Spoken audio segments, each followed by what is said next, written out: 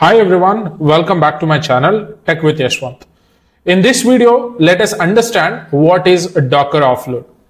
Docker recently released a new feature which is called as Docker Offload. It's a fully managed service that lets you execute Docker builds and run containers in the cloud while maintaining your familiar local development experience. It provides an on-demand cloud infrastructure for cost, consistent builds and compute intensive workloads like running LLMs, machine learning pipelines, and GPU accelerated applications.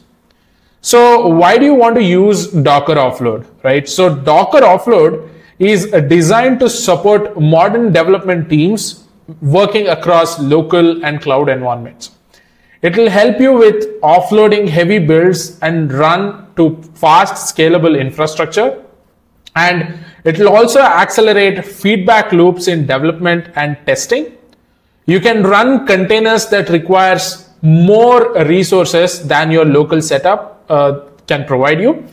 And you can also use Docker Compose to manage complex multi-service applications that need cloud resources.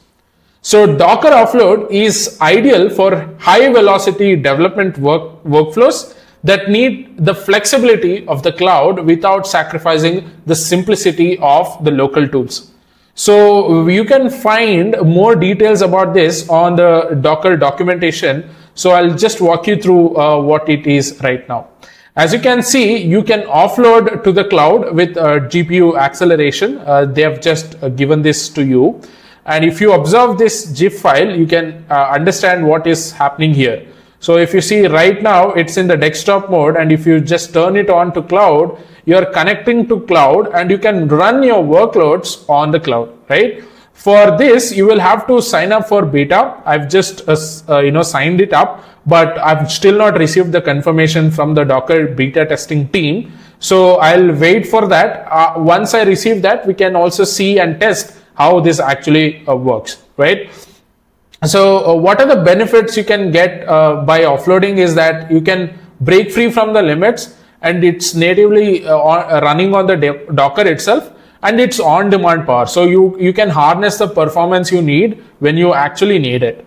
But one another thing that you need to note is that you can enjoy 300 free GPU minutes to get started. So after this credit expires, you will be priced at 0.015 per GPU per minute, right? So that's the pricing change we have. And you can explore more on Docker Offload documentation and how you can get started, right? So this is all about Docker Offload. Now let's see how exactly you can work with it, right? So if you see here, firstly, you need to sign up and subscribe to Docker Offload. I think you will have to provide your credit card information and some government details, if I'm not wrong, because I've received an email asking for that. And once you have that, you can just use your credentials to sign up and type Docker Offload start. And then you can, if you see here, you can run a container with Docker Offload.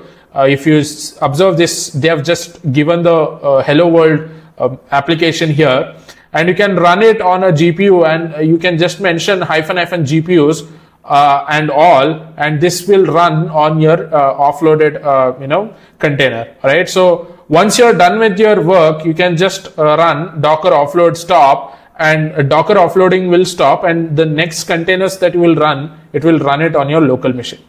So this is really the need of an hour, because we have started using multiple LLMs, and some of our local machines might not support running huge LLMs and machine learning applications. So with this capability that Docker has come up with, I think it's going to be the game changer, where you can leverage this opportunity to run your workloads easily.